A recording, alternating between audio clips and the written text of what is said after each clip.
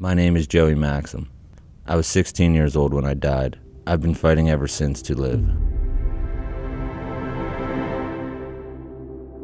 You know, I used to play 3 sports, basketball, soccer, and lacrosse, and they were back-to-back seasons. So from January 1st till January 1st the next year, I was doing something every single night. But November 19th, 2011, I went to the 16th birthday party, and on my way home, we crashed and we hit a tree. I went unresponsive. Paramedics came, and they found out I had 2 collapsed lungs, and I aspirated. I wasn't breathing, I wasn't living, wasn't gonna make it. When we went into the trauma unit, I said, that's not my son. That's not my son. Joey was not able to breathe on his own, so he had a tracheostomy tube when he came to me, and he was not able to eat, so he had a feeding tube from his nose into his stomach. His injuries included a type of injury we call a diffuse axonal injury, which often does not show good recovery. The other really big problem for Joey was that his frontal lobes were involved, and that's where we have all of our judgment, reasoning, personality, our filter. You know, it's just so hard because he was this extreme, you know, straight A honor student that was looking to go to West Point. No 3 sports, he'll never do anything again that requires a helmet. School's not coming easy to him anymore. The brain injury was a major part of life as far as, you know what, we have deficits.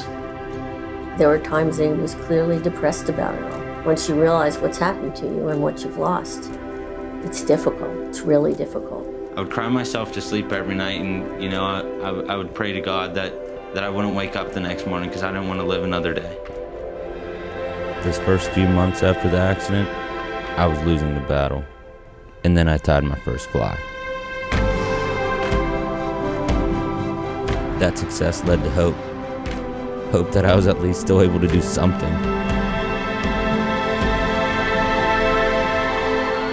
Several years ago, I was able to accomplish some things not even I thought possible. Joseph Francis Maxim II. I graduated from high school, got a job, and even moved out of state. But I've seen some real hard days since. They've included things like new diagnoses and more than one admission to the psych ward. For me and other TBI patients, the truth is no one can really see the pain we're in. Only we know. We deal with a tremendous amount of self-doubt and anxiety. Most days it's a fight for me to believe I'm not crazy. During my recovery process, I came across a famous fly fishing quote that reads, "The charm of fishing is that it is the pursuit of what is elusive but attainable, a perpetual series of occasions for hope." For some, perpetual occasions for hope may sound nice, but not necessary. For me, they are my oxygen, and so on the river, I breathe.